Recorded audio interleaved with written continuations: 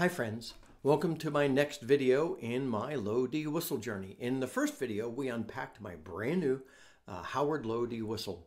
I said I wasn't going to play it between the first and second video, but I couldn't help it. And I'm glad I did because I learned some things. I had seen it on the video, but it was important for me to learn in my own experience. So I think I know a little bit more to help us all out today. Today we're just going to do two things. One, hold the whistle and blow in it to begin making notes, and then how do we hold our fingers so that we can play.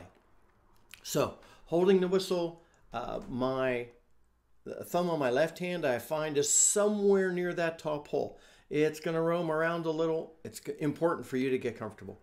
My right hand thumb is right, probably a smidge below that fourth hole, the top hole for my right hand. And so we're holding it to blow the whistle. You're just going to place the mouthpiece gently between your lips, at the front of your lips. Don't stick it in far, and don't hold the instrument out. You need your fingers to be able to move.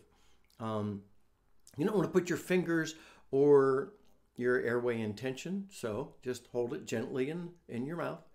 And no fingers right now, no fingers covering holes.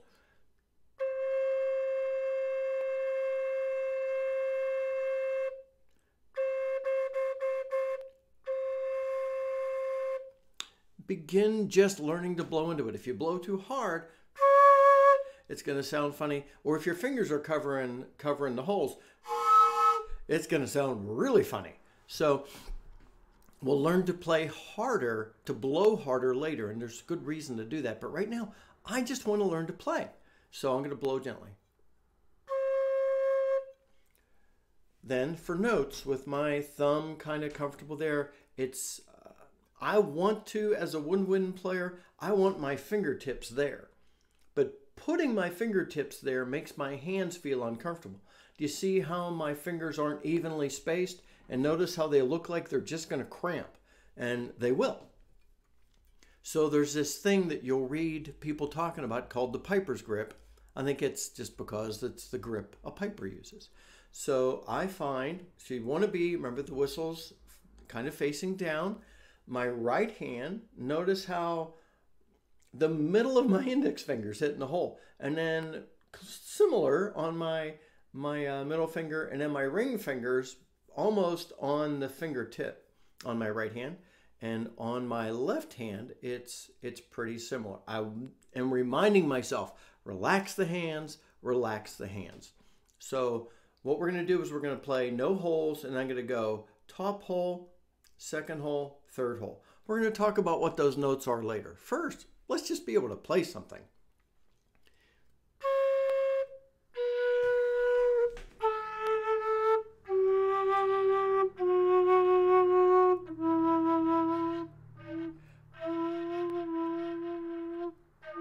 You notice there I'm losing the sound. It's because one of my fingers isn't properly covering the holes, and I felt my hands getting tense. So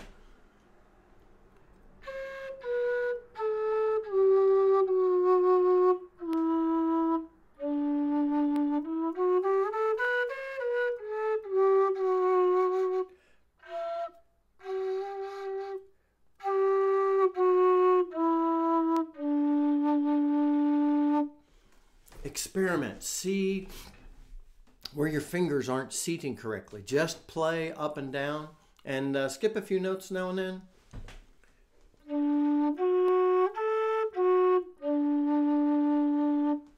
That will be more interesting when we add the second octave, but we're not going to do that yet.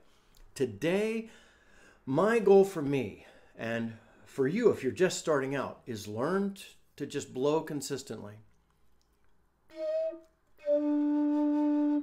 And you'll notice some people hold the mouthpiece off to the side. That doesn't feel quite right to me. Do what feels good to you. I think I'm actually going to go minimally off center,